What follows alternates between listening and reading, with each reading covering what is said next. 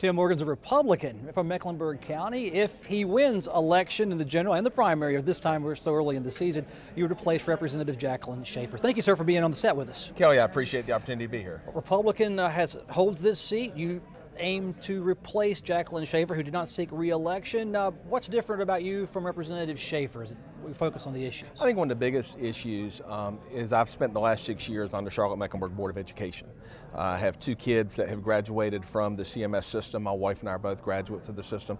And so I bring a very strong public education background to the table for this particular seat. And with the state budget being over 50% focused on education, I think that's a real skill that I can bring to the table.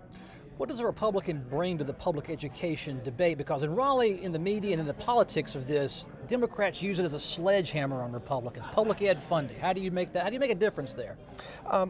I think what we bring to the table are pro-business principles. One of the things that we have looked at in CMS is can we find ways to privatize different services, whether it's the buses or whether it's the payroll or things like that. And so I think you can bring that to the table. I also think coming to the table with a pro-business mindset of what is the business community looking for from our graduates. And so part of that is making sure that we have partnerships with industry, with local businesses, making sure that we are turning out the type of students that they need to be successful and to drive economic development in our area. How hard is it to gauge what business wants? There are many kinds of businesses, many kinds of needs in this world of ours. Right. How do you dial in on it to craft public policy? Well, I think what you have to do is lean on your locals, because what is needed in Mecklenburg County is going to be different than what's needed down east or up in the mountains. And specifically in Mecklenburg County, you may have different challenges throughout the system. So I think it's extremely important to have open lines of communications with your business community. Bring folks in. We have a good example of that with our folks down at Olympic High School. We have a lot of manufacturing in that area, and we have partnered and have a group that works with us to make sure that we can place students with them doing internships, and that way when they graduate they have jobs waiting for them. One of the top kitchen table issues for parents of public education students: charter schools, vouchers, traditional public education. What's Correct. The balance there if you have a say over state policy? I think all of them have a place at the table. One of the things that I have talked at length about is the need to give traditional public schools many of the same flexibilities that the charter schools have. What's missing now? I think one of the biggest things that's missing now is our calendar.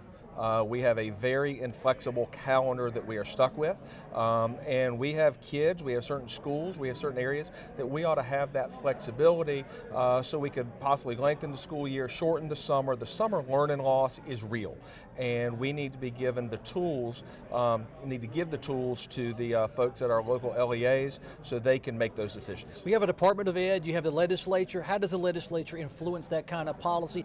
Is it for you to influence state education officials, or is it for you to mandate it through law that that's what they need to do? What I would like to see right now, it is the General Assembly that passes those laws that mandate it. What I would like to see is a loosening to truly begin to allow the locals the ability to make those type of decisions, what best serves their district.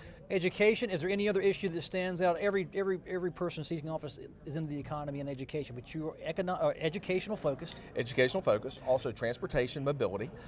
In South Charlotte, major issue, whether it has to do with I-485, our local roads need to build bridges, and then also job creation. And job creation obviously covers many things, but those are that and education, those are the 3 issues I'm focused on. All right, Tim Morgan running for office in Mecklenburg County State House. Thank you, sir, for being on. Kelly, thank you very much.